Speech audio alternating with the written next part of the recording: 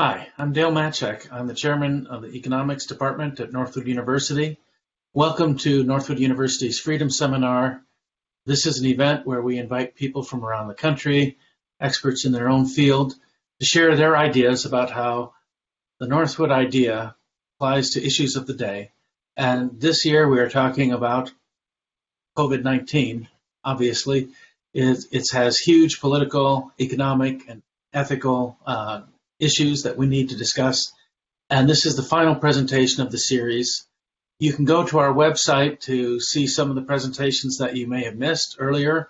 We've been learning a lot this weekend about COVID-19.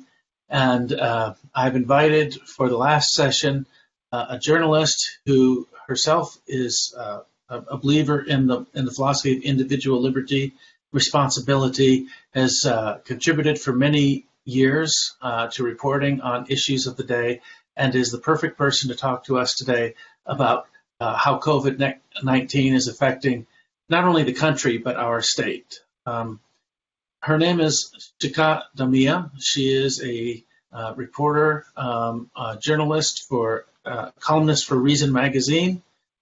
She lives here in Michigan, but she writes column for Bloomberg Magazine, and she has been contributing for many years stories about individual freedom, responsibility, and she's here to talk about how those ideas relate now to current events. So I'm going to be asking you a series of questions. Shikha, welcome to Northwood University. Thanks for having me on, Dale, and thanks for giving me the opportunity to get out of my pajamas and into a clean blanket. Well, I'm glad to hear that. So, I know you live in Michigan, and our campus is in Michigan here, our main campus, and many of the students who are here listening to you today are from Michigan. And so one of the first questions I would like to ask you is, why is it that Michigan seems to have been hit so hard? It seems like coronavirus has had a disproportionate effect on our state. Can you provide us with any insight into why that might be the case? Yeah, it's a good question. Michigan, I think for a while has been in the top 5 states that have been worst hit. And which actually doesn't even tell you the full story because, you've got to compare apples to apples. If it's worse hit than Montana, well, yeah, of course. Montana is very sparsely populated, but it's actually been worse hit than all of the Great Lakes states. So I did some rough comparisons in preparation, for this talk. And if you look at Illinois and Michigan actually have roughly the same population. We have 10 million people. They have 13 million people. I mean, so there have been two leading theories about why Michigan has been worst hit. And I don't think either one of those really works.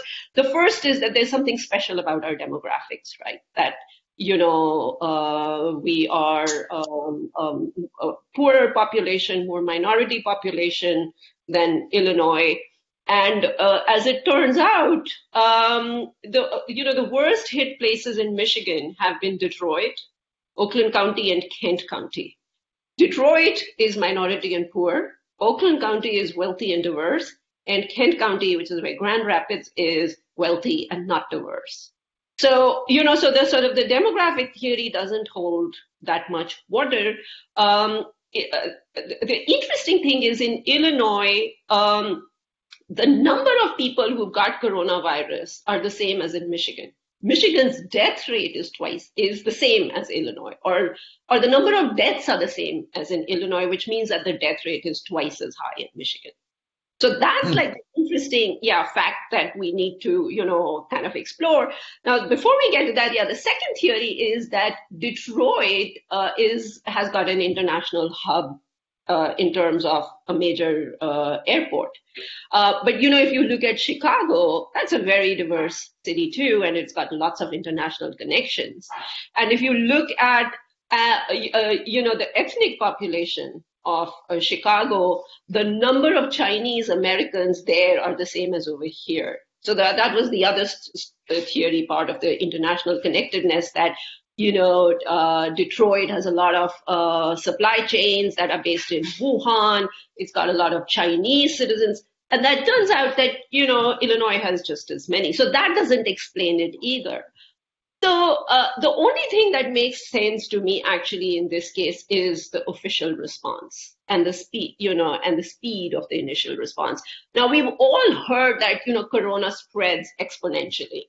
But what's less well known is now there are demographic conditions that determine what they call the RT rate, the spread rate, whether, one person gives it to two more people or four more people, things like population density, maybe even the weather affects that. But the baseline health of the population may affect that. But the part that's not so well understood is that even the fatality rate is nonlinear. So which means that, if 10 people get the disease and one person dies, that's a 10% fatality rate. If 100% people get the disease, the death rate is not necessarily 10%.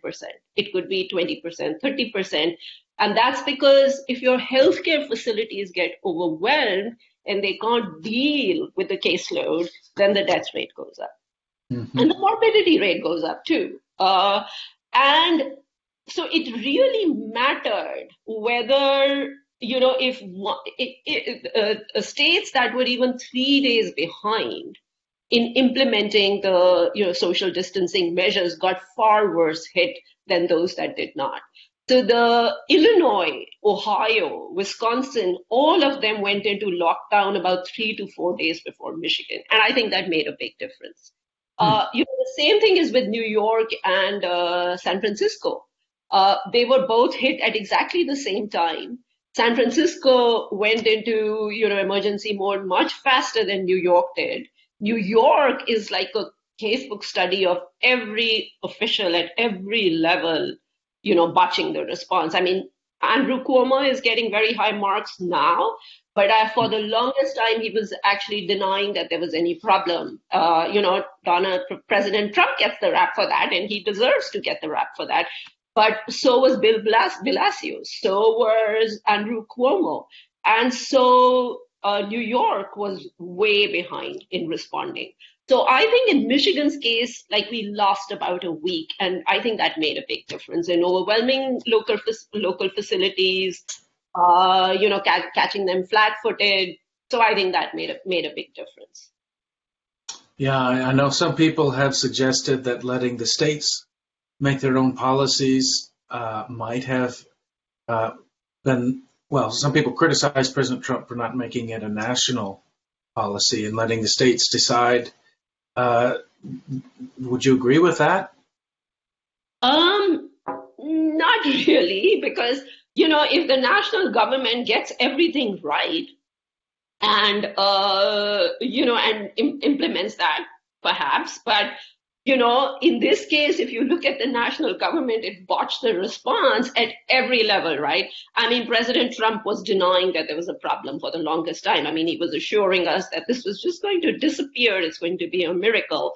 But he wasn't the only, even when his own advisors like Peter Navarro were telling him, no, that this is something serious.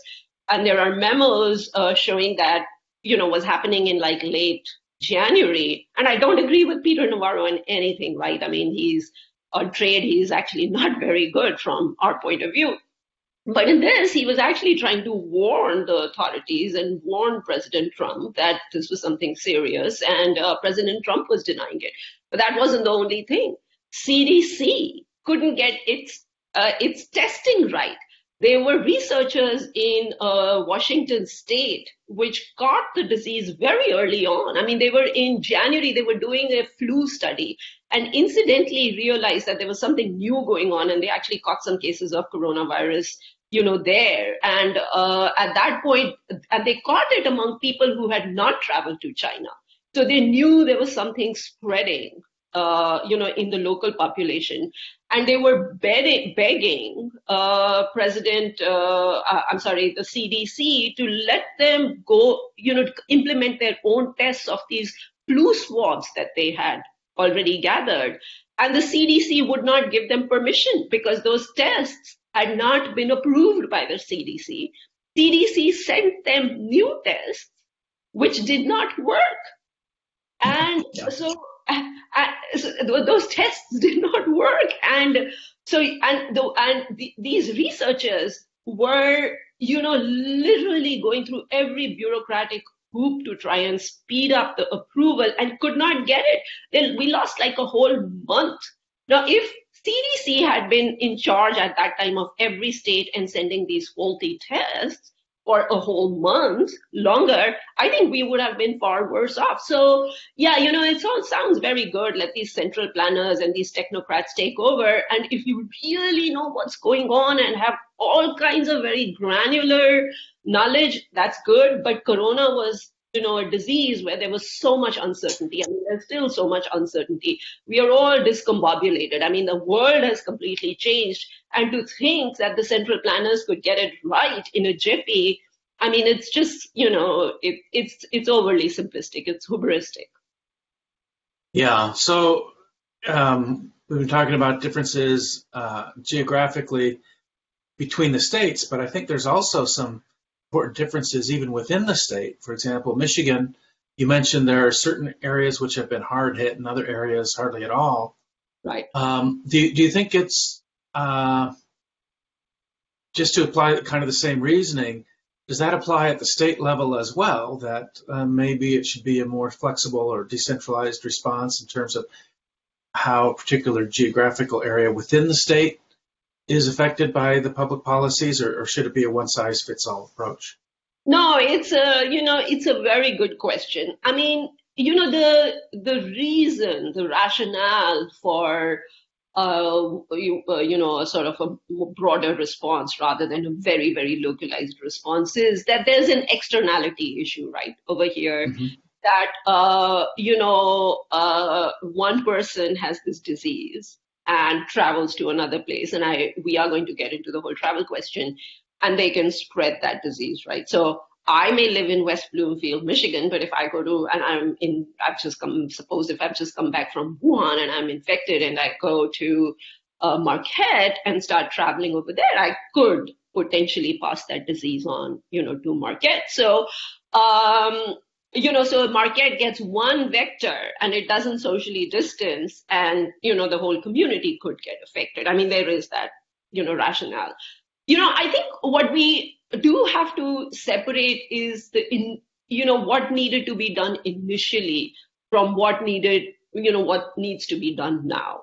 I mean, I buy this, I bought the initial argument for the lockdown, and I think almost everybody, or a lot of people did, that initially, precisely because we didn't know what we were dealing with, what this monster was. And there was this fear that, this does spread very exponentially, which is more or less, I think till we caught our breath, the lockdown was fine. We also knew that hospitals were not prepared, that they did not have enough protective equipment. They had not had time to prepare because this came on very suddenly. And Italy, which was hit a little earlier, had provided us with some terrible images about what happens when they're overwhelmed. Right. Italy, terrible images coming out of Italy with, bodies piling up. Spain was the same story. So there was this, and there is, there is no country, there's no polity where bodies are piling up and the government just does nothing and people just accept it. I mean, it's just not going to happen, right? I mean, so I got the initial argument for the lockdown and flattening the curve, this term, which is now, everybody knows. I think infants are going to be born knowing flattening the curve. It's become so much part of our lexicon now. So the argument over there that we need to lock down so that we stop it's a circuit breaker. We stop the spread of the disease and we catch our breath, hospitals get time to prepare, and then, we start easing things. There was this, so the logic of the lockdown was never that we were actually going to reduce the actual number of deaths, right? The argument for the rationale was that we are going to, give our hospitals the time to prepare so that any unnecessary, avoidable deaths, people who, don't have to die from corona won't die because they will get the medical treatment. So that was not a bad argument. And at that point, I think it was all right to have a statewide lockdown. I think as time goes on and we realize that the remoter regions are not hit and they are not going to be hit because they naturally practice social distancing, right? I mean, if your next neighbor is a mile away and you see them literally, once a week because that's natural lifestyle, right? Then you don't need to be under lockdown. So I think at this point, Michigan needs to give the rest of the state a whole lot of flexibility to design its own policies. So I think with every passing day, the rationale for the kind of the lockdown that we saw initially becomes less and less. And I think it is a huge problem that Michigan is still under a lockdown and not easing as much as it should. Well, something could be said similar with respect to giving people flexibility based, or maybe I'm wrong about this, but some people have suggested that we shouldn't quarantine healthy people, that quarantine should be limited to those that have tested positive or at high risk. I don't know whether that kind of flexibility would be a good idea. What are your thoughts about that? So, basically that's the Swedish model, right? I mean, or a variation or I suppose a more extreme version of the Swedish model. I mean, what Sweden has done is essentially there's no lockdown. They have banned large gatherings and, and they have imposed some controls on restaurants and, bars where people are crammed in. Other than that, they have basically erred on the side of letting people make their own decisions, but giving them a whole lot of information about, hygienic practices, social distancing. And, so that's kind of like the argument, that's the kind of flexibility. And, a lot of people who are high risk in Sweden or are, infected, they are just voluntarily socially distancing themselves, quarantining themselves.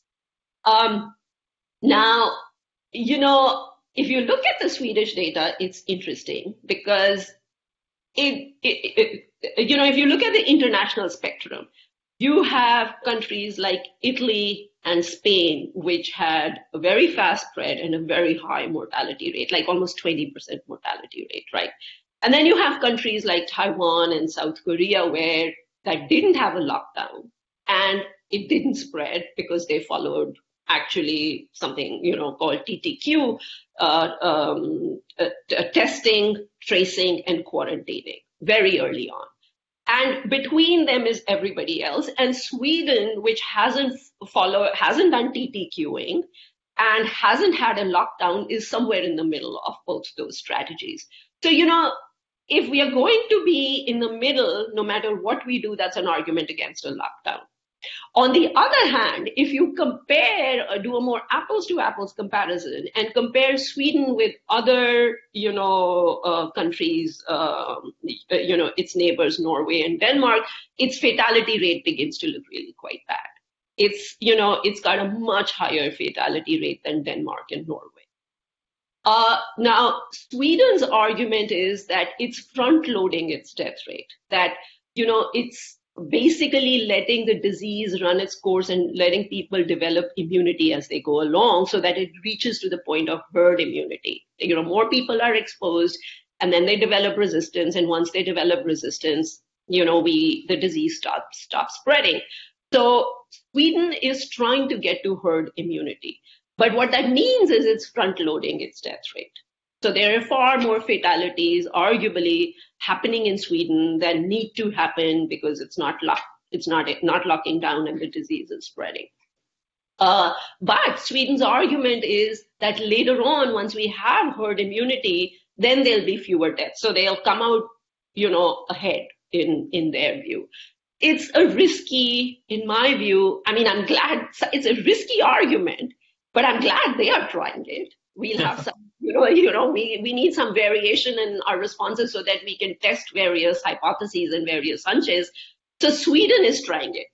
I mean, I would not have recommended that strategy for the United States because the baseline health of the population is not as great as it is in Sweden.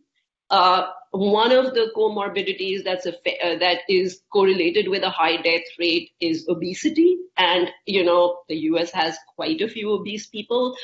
And Johan Norberg, who is a Swedish libertarian who's written quite a bit for Reason on this, points out that the Swedish population has a tendency to actually listen to the experts, right? I mean, and so when they are told that this is a serious disease, you get a lot of voluntary compliance. That's not the case in America, not generally, and certainly not right now when there is actually so much distrust of any information that any expert gives. So I'm not sure the Swedish model would really work over here, but I'm glad Sweden is trying it. The other danger with the Swedish model is that it's risking everything, it's wagering everything on this idea of herd immunity, which assumes that once you are exposed to this disease, you are not going to get it again, or you're not going to get it for a very long time. We don't know that right now. Right now it's not clear that we'll ever get to the point of herd immunity. So, so it's an open question whether the Swedish model is a good one or not. But if we don't get to that point then it's just a question of waiting for the virus. Could we wait long enough for a virus? I'm sorry, some kind of immunization. Yeah. Can we wait? No. It's a good, so, that was the other argument for flattening the curve was, right, that we get time to prepare, our hospitals get time to prepare their, get more ventilators, get, PPE for protective equipment for their healthcare workers. And the other was, well, we are buying time for a treatment or a vaccine. Now, if a treatment or a vaccine emerges, then I think Sweden will look very foolish, right? Because they front-loaded the deaths, so they've had a whole lot of deaths, and there could have been a vaccine and these people, or a treatment and these people could have been saved, right? But if we don't get a vaccine, and we don't get a treatment, then I think the Swedish approach will look really good. So, part of this is in this situation of imperfect knowledge and a very, very tentative understanding of this disease, what kind of trade-offs are we willing to make? I mean, and this is a situation where there is really, anybody who says that we know exactly what needs to be done and we can tell you, with certainty one approach is better than the other is just lying to you. I mean, we really don't know. So there are these different approaches being tried, and time will really tell which will work out. But isn't it attractive to many libertarians that people are taking risks voluntarily? You could stay home, you could socially isolate, or if you want to get together with friends at the coffee shop, you can do that. And in fact, this is one of the big issues surrounding our policy response. To what extent do we rely on individuals making their own decisions as to what the acceptable level of risk is for them? And many people would argue from a libertarian perspective that we're infringing on individual liberty. So what's your response to that? So, even every libertarian theorist, whether it is, Robert Nozick or, Frederick Hayek or anybody, will tell you that if there is any legitimate role for the government, it is to protect individuals from each other when they become a threat to each other, right?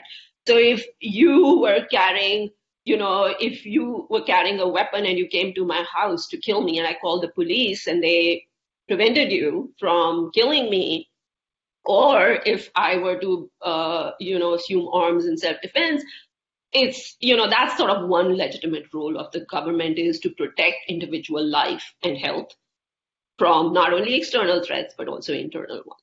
So, so I think there is a role for government over it.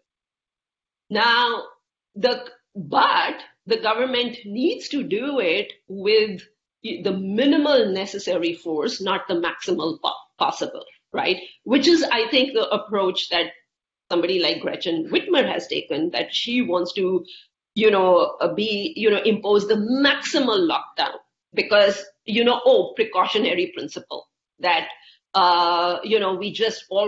can't take any risk whatsoever.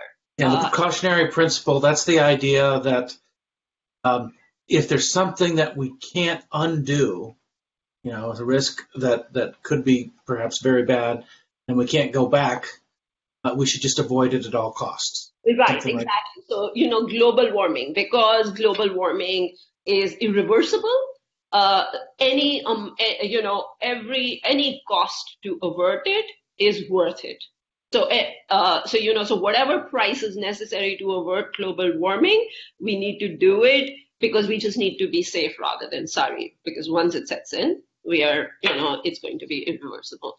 So, but that's an argument. I mean, Whitmer's argument here is that, anything more than essential activity, right? Anything beyond just basic sustenance, basic activity, it means that we are going to expose our frontline workers to a greater risk of corona. And so, if I go and boat in my motorboat, because of the little fuel that it'll use, and I will have to go to the fuel pump maybe 2 more times more than I would have had to, well, that activity is spreading the disease to our frontline workers. I mean, that's kind of like the train of thought here. That's the logic. But if by that logic, you can just stop any activity at any time, right? Because there is always some risk associated with whatever we do as humans. There's always something we are endangering or someone we are endangering, by anything we do. So that's not a good argument. But so what really she needs to, and what policymakers need to think about is, this is not an essential argument. This is everything that can be safely done ought to be allowed. And only the most unsafe activities ought to be, there may be a role for the government in that. That, unfortunately, is not where we are here in Michigan. I think the rest of the country is moving in that direction. Also, again, the argument for the lockdown was when even individuals didn't know what actions they were undertaking would hurt who. I think we have a far greater understanding of that now. And I think individuals do understand that, not wearing, I think most people understand that not wearing a mask when you go to the grocery store where you are going to be, close to somebody is not only are you exposing yourself to the risk, but you're also exposing them to the risk. And so it just makes sense to wear a mask. There is, I think, in this case, maybe in some other, illnesses, we couldn't count on this, but in this case, we really can leave things to individuals because whatever protects an individual also protects the public and their neighbors and everybody else, right? If I wear a mask, I protect myself and I protect everybody else. So there is a great deal of, symbiotic relationship over here. What helps me also helps my neighbors. So I think in this case, at this point in time, it does make sense to let people, decide how much risk they want to take and, not curb their activities, except on the margins in the most extreme cases.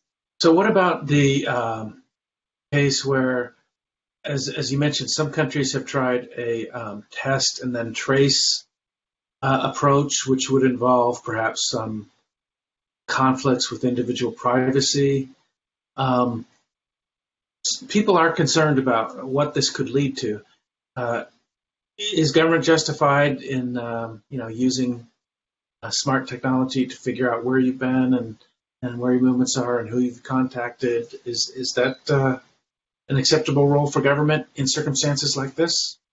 So it's a very good question, right? I mean, so if you look at, if we don't get a vaccine, there is an externality issue over here that, I may be a carrier and therefore become a vector and infect a whole lot of people, many of whom will die. I mean, so there is a massive externality issue over here. So until the time that there is a vaccine, there is going to be an externality issue. But every plan, any plan that you look at right now as to what to do till you have like either vaccine or herd immunity theoretically, has massive implications for civil libertarians of any kind. So I think so. There are basically three strategies that have been proposed right now. Three main strategies. One strategy is by this Nobel laureate Paul Romer, who wants, when mass testing becomes available, he wants, mass testing. So you conduct something like 22 million tests a week, and and if these tests are home tests, I think that would be great if people could just do it at home. They would know, that you have corona. I think if these are kind of like, very quick home-based tests that give you a result very quickly, I think that will pose fewer civil liberties questions, right? Because I think employers, private companies, private actions, they will have a great deal of incentive to maintain corona-free environments, right? And so, I think you will see under those circumstances that companies like Ford, which have, a factory to run, they have assembly lines, they don't want their entire workforce getting sick.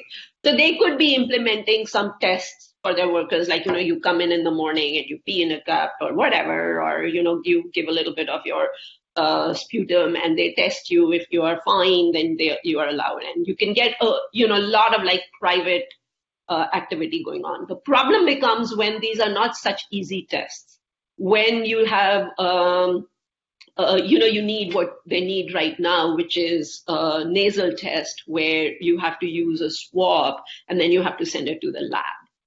And it takes several days for the results to come in. I have heard that test can be painful, and I wonder if people would inflict that pain at home on themselves. Right. Exactly. And it takes many days for the results to come, right? And how are you going to tell people to do these tests? 22 million tests a week. How are you going to convince people to? And so it's not like you get tested once. You have to get tested every 14 days. How are you going to convince people without coercion to do this test, right? So there are, are you going to give them incentives? Is the government going to pay them, or is it going to fine them? So there are massive civil libertarian concerns there. The other approach is the surveillance approach, which is geo-tracking. That you make, you trace people's movements, let me back up. So everybody has to download an app which traces their movements, and when anybody tests positive, people whom they have come in contact with, as can be shown by this app, and where they have traveled, are informed. So you have sort of, there you have sort of this mass surveillance possibility. Who is going to keep this information? Who is going to keep records of this? Under what scenario are you going to keep these records, right? So there are massive surveillance issues over there. Now, the third approach is by actually Scott Gottlieb and AEI, American Enterprise Institute, which is a conservative think tank. And they want something of a blended approach, which is sentry surveillance, which is, you go to communities and you do kind of like certain representative samples. So, in a hospital, you do, when they take blood, you just check that, those blood samples for corona. And if there are any clusters emerging in any population, then you start doing what South Korea did, which is testing, tracking and quarantining. Now, but how do you track people? If you don't have geo-tracking, if you don't have these apps, then you need human tracers, right? That's what Korea did. They hired a lot of human tracers to go and physically identify the people that any corona positive person had come in contact with. But what powers do these tracers have? Do they have police powers to quarantine people? Do they have powers to release private data? I mean, so there are all kinds of like civil libertarian issues that are, we are going to have to grapple with as we go forward. And it's actually, it's really frightening. It's quite. Are your co-authors at Reason Magazine, do they have debates amongst themselves on these issues? Yeah, we do all the time. Yeah, we do. Because again, there are no right answers over here, right? It's just a question of how much, what you want to emphasize at what time. But I mean, we do argue about it, but we are all hugely concerned about the civil libertarian implications of this. Yes, that's been the history. We've done a lot. We cover this a lot. The civil libertarian implications of this. We are really, we are covering them very closely, as are a number of other, civil libertarian, left-wing organizations. There's the Brennan Center, which is doing excellent work on this. It's sort of center-left. They're doing great work on this and really keeping on top of this. And so we are very concerned about it. Now, as one of the things that's gained a lot of attention for Michigan, not always in a positive way, is the protests that have been happening in our state. And sometimes those protesters have been characterized as right-wing Michigan militia, crazies, and sometimes as people with legitimate grievances. Why? I don't know. I don't have a feel for whether or not other states have had the same level of civil protests that we've seen here in Michigan. But what's fueling these protests, and what do we know about the people that are showing up in Lansing to complain about the policies? So, Whitmer, if you look at her popularity, right, she gets very high marks even now. Her popularity approval rating right now is at 70+%. So, and I think the reason is that, first there's the crisis, you mobilize behind whoever is in charge in a crisis because you just, want to help them and support them. Although interestingly, President Trump hasn't seen that kind of a bump. Whitmer wasn't so popular before Corona. She's got high approval rating, and partly it is, it's partly because she has been, and I have I have lots of friends who work in the healthcare sector, right? Indian friends and Indian people all over the healthcare sector. And lots of doctors, lots of physical therapists, lots of frontline people, who I know. And they're all impressed by how quickly she actually did mobilize protective equipment. And she was kind of like on top of that. She gave support to hospitals to create facilities that were just dedicated to Corona. Here where I live, Beaumont had a Corona-only, dedicated Corona-only hospital. So she did manage to mobilize resources and give, deliver targeted relief where it was needed in the Metro Detroit area. So she gets very high marks from the general public. There are about 28% of the Michigan residents who are not happy with her, and I think that's because two things. One, her response has been both heavy-handed and ham-handed, and and two, she didn't, and the reason it is that is because she decided she was not going to sort of be conciliatory toward the other side, Republicans, because she was in sort of this defensive crowd. She was acting out of like fear and from the precautionary principle that any risk is too much risk. So very sensible suggestions that Republicans were giving her to moderate her lockdown, she was, uninterested in those. Right now she's facing 16 lawsuits.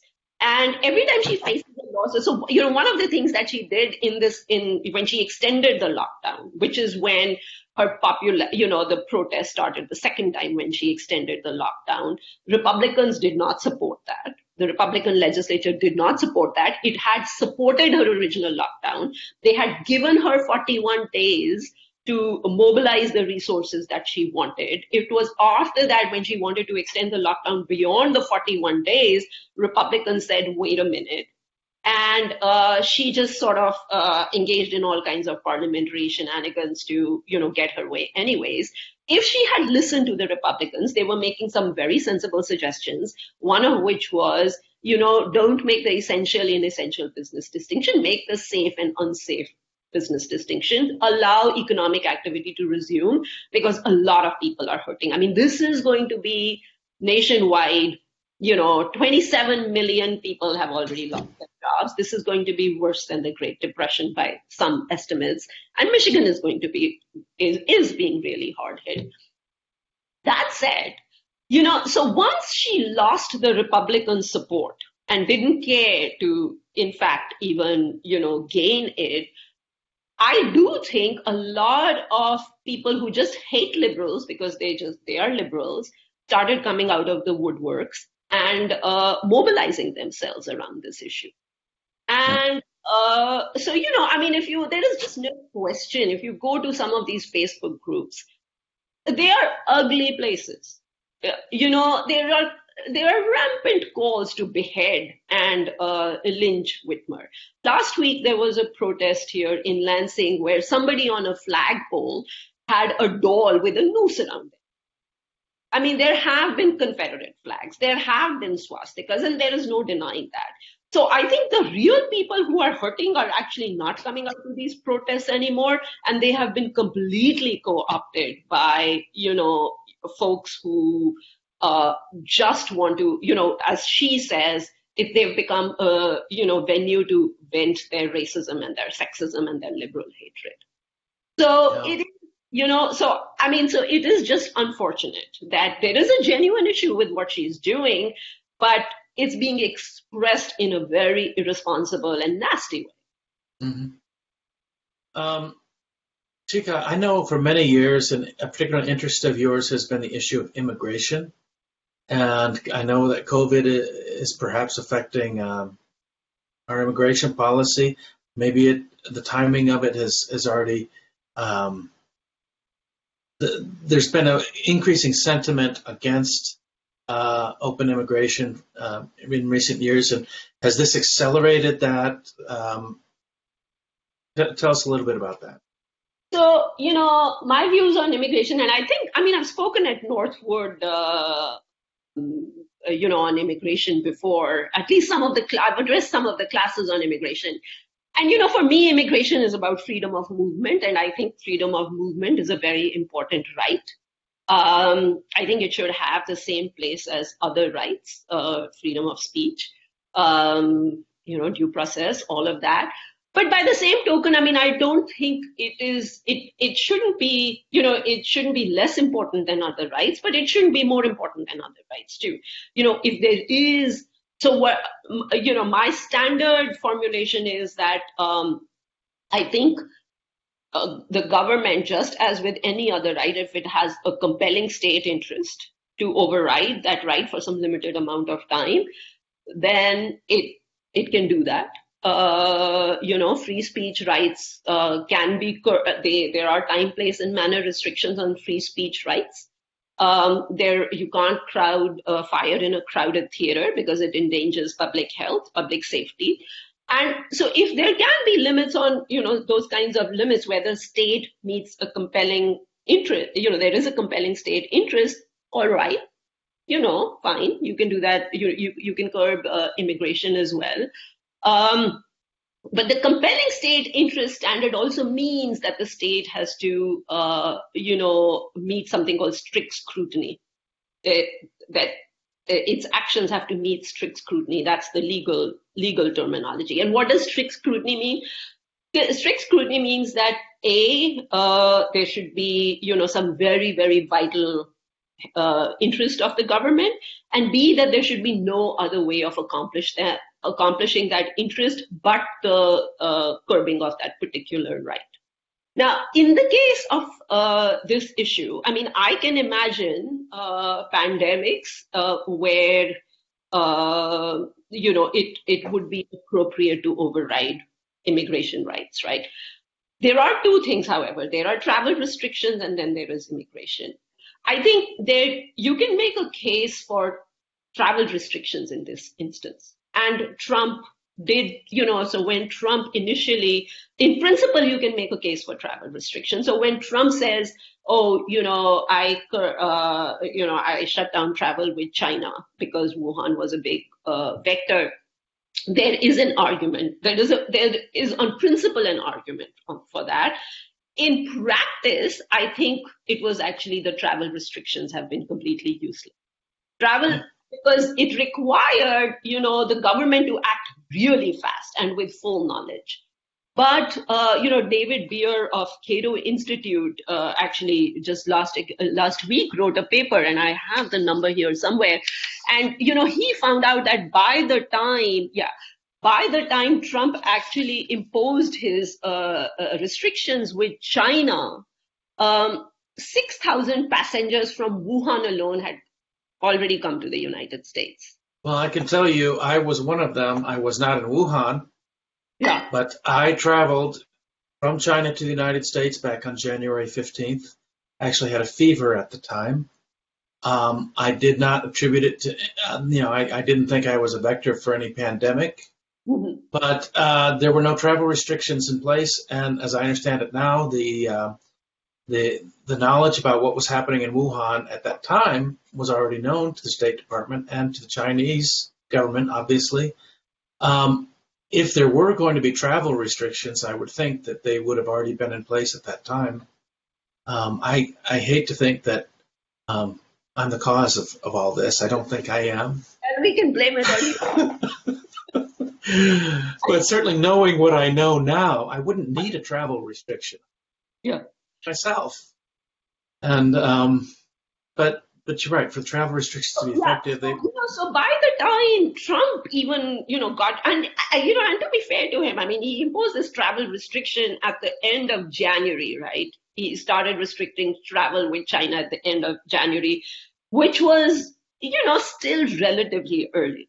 Especially given what bad information WHO was giving at that time. I mean, WHO did not declare a pandemic till several weeks later and was pretending that China had everything under control, right? I mean, it was, every bureaucracy in, this pandemic has something to answer from, whether it is WHO, whether it is China, whether it is the Trump administration, whether it's the CDC, the FDA, and state governments. I mean, like every level of government has behaved or really badly. But anyway, so by the time Trump imposed his travel restrictions on China, 6,000 people had already come to this country from Wuhan. So the, horse was already out of the barn. At that stage, it's an open question whether we would have been better off that instead of enforcing this travel ban, if we had been devoting those resources to mobilizing our domestic response. So I'm not sure even though in principle, some of that might have been defensible, whether in practice it actually did, more harm than good. When it comes to immigration and the pause that this president has imposed, I have no hesitation in saying that is both wrong in principle and is also going to have a deleterious effect on the economy. And that is not because I think that this country at any given time absolutely needs some quota of immigrants. I don't. I mean, sometimes it does, sometimes it doesn't. But what he has done is that instead of letting private employers make their own decisions about where, what kind of workforce they need, where they need to hire, you have central bureaucrats basically telling them that they can't hire people that they want to. At the same time, that the government has, through its economic stimulus package, given Americans a huge disincentive to go back to work till at least the end of July.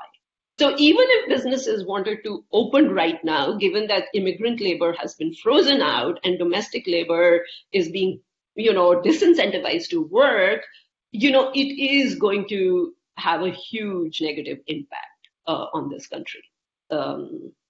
So I think the immigration pause is entirely ill-advised, and the travel restrictions were too little too late.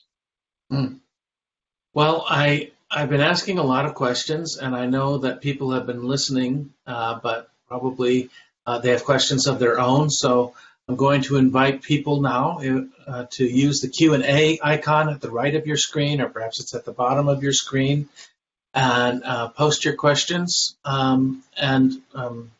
Let's turn to those now. Somebody has posted a question here. Let's see, it's from Bob. How do you think those foolish extremist protesters impact those pushing back in a more diplomatic manner? How does the former group hurt the latter group? Yeah, it's a really good question. And, they basically crowd out people who have legitimate concerns about this lockdown, like people like you and me, where we think, Whitmer alienated a side that she needed with her heavy, handed response. If she had not alienated Republicans by going, her way, they would have had her back, right? And these extremists would have had less of an honor attacking her. She would have been covered. And it's the reverse on our side, that because these extremists are co-opting what are legitimate protests with this nasty symbology, it is preventing, us from getting the general public to see what our concerns are. I mean, it is not a coincidence that, like I said, Whitmer's popularity is still 70%, even though the economy of the state is hurting badly. It remains 70% because now people are like protective of somebody who's protecting public health. And well, this reminds. I'm sorry. No, go ahead. What reminds me of when you were talking about Sweden and the respect they have for the experts, and I think there have been protests in Sweden, but for some reason they haven't been co-opted the way these have. They've been more, I think, civically acceptable. I don't know, but in some ways, this does kind of represent the difference between Sweden and the United States culturally. Yeah, right. And so I wonder if culturally what works in Sweden couldn't be adapted, at least not exactly the same way here in the United States. I'm not sure how it would have to be different, but it might have to be different here. Right. Okay. Right. No, I mean, the tragedy is that, precisely because we are,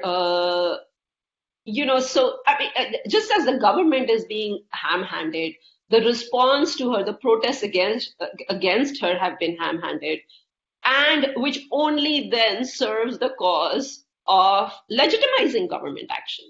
So if you do have a legitimate grievance with the policy, and there's a lot, I think, that you could criticize, what is the way that citizens could influence the policy? Yeah, so I think initially, what was the group, Michigan Conservative, something or the other, that called Operation Gridlock, which was the first protest against Whitmer, where basically they invited motorists who were economically hurting from all over the state to come to Lansing and mount a civil resistance. And they advised all the motorists to be responsible, honk, jam up the streets, but socially distance, wear your masks, and don't endanger anybody's health. Don't don't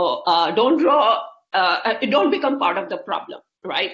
I mean, be responsible. I mean, which is a huge part of liberty, is that you have to also take responsibility. Right. You can't go around endangering yourself and other people and then say, hey, live my liberty, right? I mean, that doesn't work.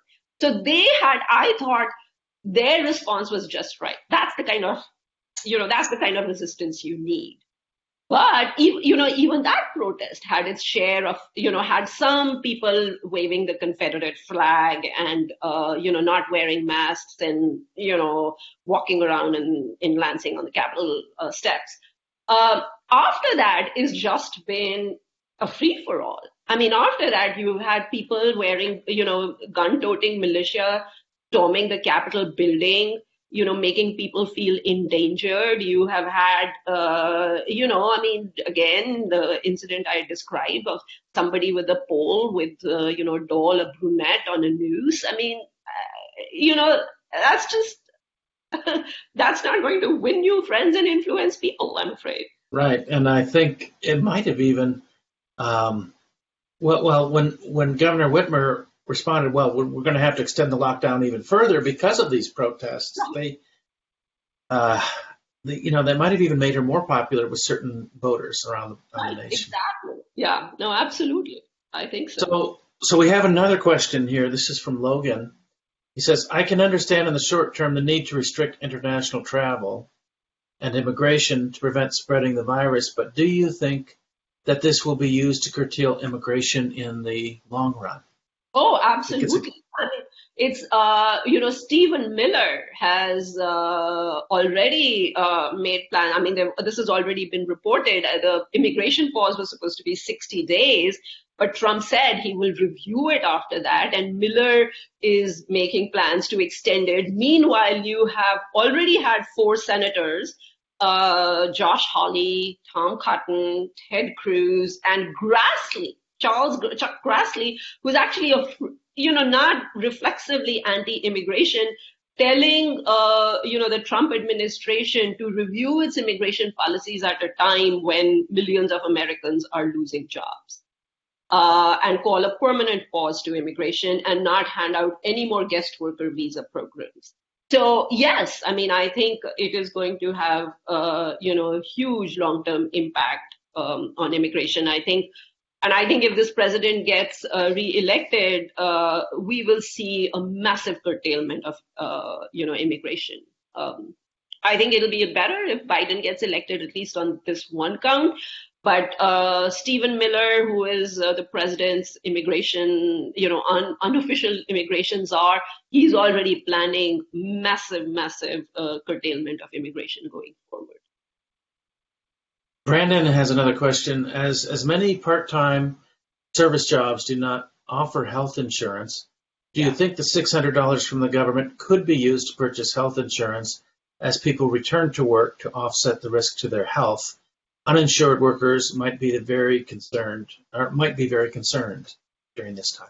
I mean, this is also going to be another huge issue going forward. I mean, I don't see why you couldn't use your, relief funds to purchase healthcare, but $600 for a few months are not going to take you very far if you're going to buy, health insurance from the individual market, because you lost your employer coverage, right? I mean, prices on the individual market, unless you can get means-tested relief, is extremely high. One of my fears from this, again, from the standpoint of the growth of government, is that given how much insurance is tied to, your employment in this country, as people lose jobs, they lose their insurance too.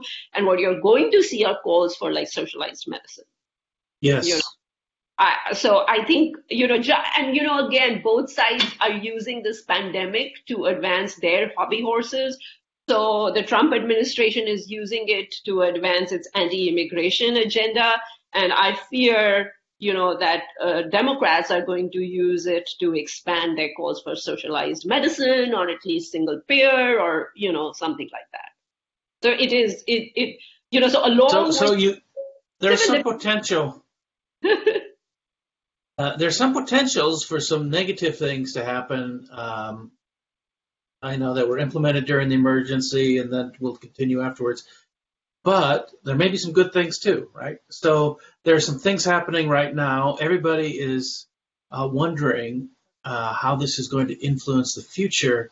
Are some of the things that we're doing now going to be things that we're doing for the foreseeable future?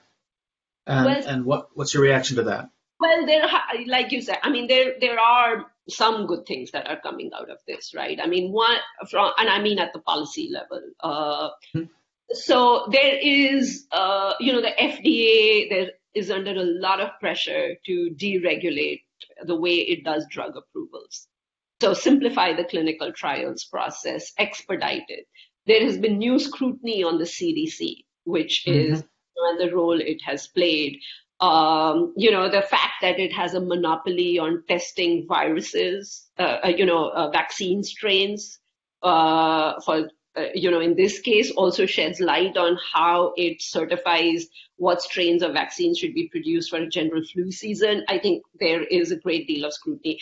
There is, interestingly, in the left, because there are there is such a huge problem with unemployment, there is a movement even on the left to simplify occupational licensing laws at the state level so that people can be more self-employed. Certificate of need laws at every state, that certificate of need laws, which basically give, these are local and state laws, which basically prevent healthcare facilities from being established till they have proved to state bureaucrats that there is a need for them. And that became a huge bottleneck, when hospitals were trying to scale up their COVID facilities and their COVID response. So there is a huge rethinking of certificate of need laws going on, which will be really good in terms of bringing down healthcare costs in this country. So yeah, so every dark cloud has a silver lining, and this might be this. There may be a few. Yeah, I think especially in healthcare and in public health policy, I think there'll be some changes. Yeah. Um, so I think that with that, we are probably going to close our conversation. I I really enjoy talking to you as usual, and I really appreciate reading your articles as they come out. Thank And you. you're welcome. And thank you once again for participating in our Freedom Seminar. Thank you for having me. This was really a lot of fun. And I know I'm standing in the way of, your students and their Zoom happy hour. So, Yes, well, there's that. They do have to wait for me to give them some closing remarks, but okay, other well, than I'm that, very glad. I'm not the one. I'm actually the gatekeeper here. So, and for all of you who participated virtually in this year's seminar, it's a new format for us. I certainly hope that it was useful to you. And, that speaking of things that will change, I hope that in the future, when we meet face to face to give this conference, that we will also permit people from around the country to tune in live and to ask questions live. I think that's something that we'll try to continue to do here. Well, thank you very much. Thank I you. appreciate it. Bye-bye. And now I want to say just a few remarks in closing, as this Freedom Seminar has come to an end. So I want to say some things about the Northwood idea as it relates to the pressure that we're feeling right now and the challenges that we're facing right now. The Northwood idea is a philosophy that emphasizes the importance of free enterprise, individual freedom and responsibility, ethical citizenship, limited government. We believe in the creative powers of the individual, their ability to adapt to changing circumstances and to solve problems. We believe that the more freedom people have to put their good ideas into practice, the better it is for everybody. And we believe that the American dream is not just a daydream. It's something achievable. And each one of us can, through our own hard work, dedication, we can achieve it.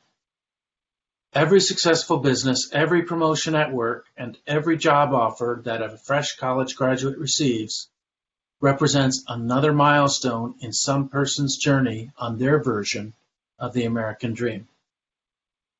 So in recent weeks, the shuttered businesses, canceled commencement ceremonies, and the hiring freezes, these are limiting the American dream, or at least delaying it for many people.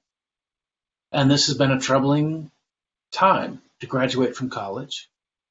It's been a troubling time to be a small business owner.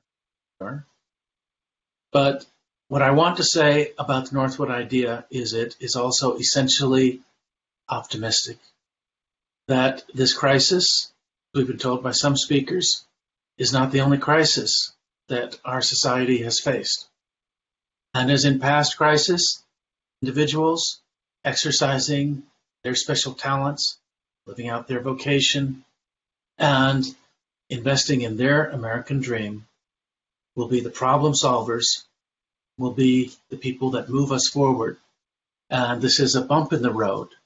It is certainly not the end of the road for us. And I want to thank you for joining us at the Freedom Seminar this year. I want to thank the McNair Center for the study of free enterprise and entrepreneurship for sponsoring this year's event. And I want to invite you back again next year for the Freedom Seminar. Thank you very much.